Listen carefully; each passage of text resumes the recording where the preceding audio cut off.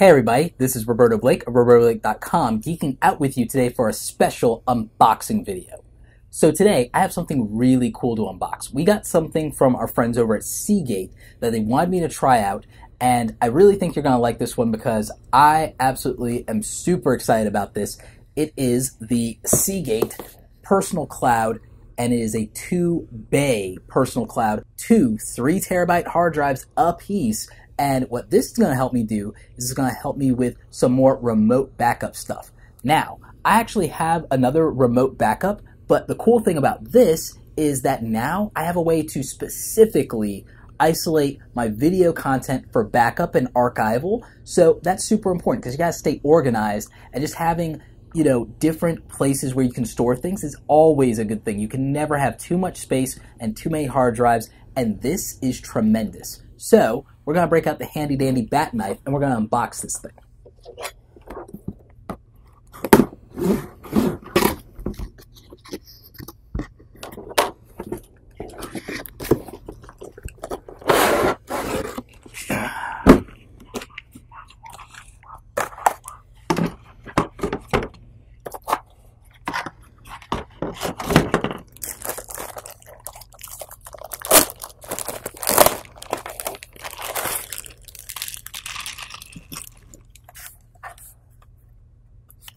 Alright, so that is very cool.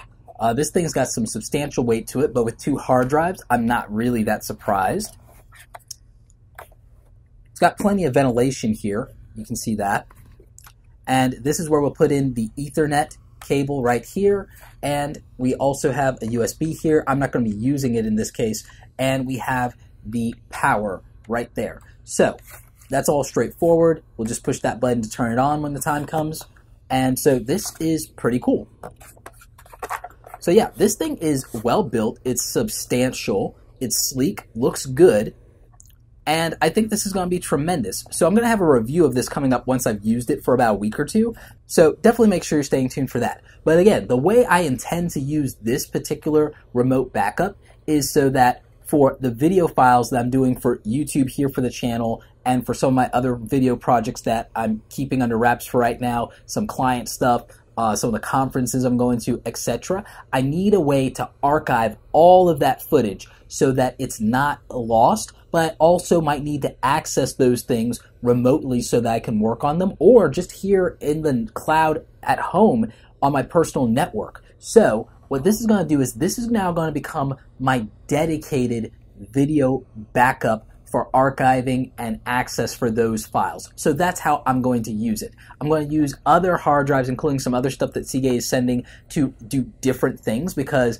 I've really come up with this really great idea on paper of how I want to structure all of my file backups and my archival storage for now. Eventually, I'm going to need a larger RAID array, and I don't know exactly what I'm going to do as far as what product that's going to be in the future, but it's probably going to need to be a 4-bay or more RAID setup, so that's something I plan on doing.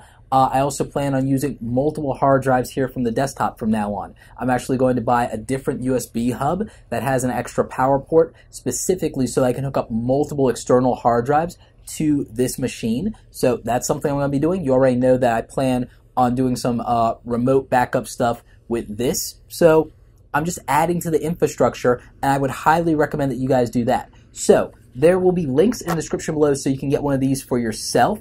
Again, I'm going to be doing a review in this about a week or two. I also have some other recommendations for hard drive stuff, so make sure you're checking that out. Anyway, like this video if you like it. Don't forget to subscribe. Check out the other awesome stuff on the channel. As always, you guys, thanks so much for watching and geeking out with me over the new Seagate Personal Cloud.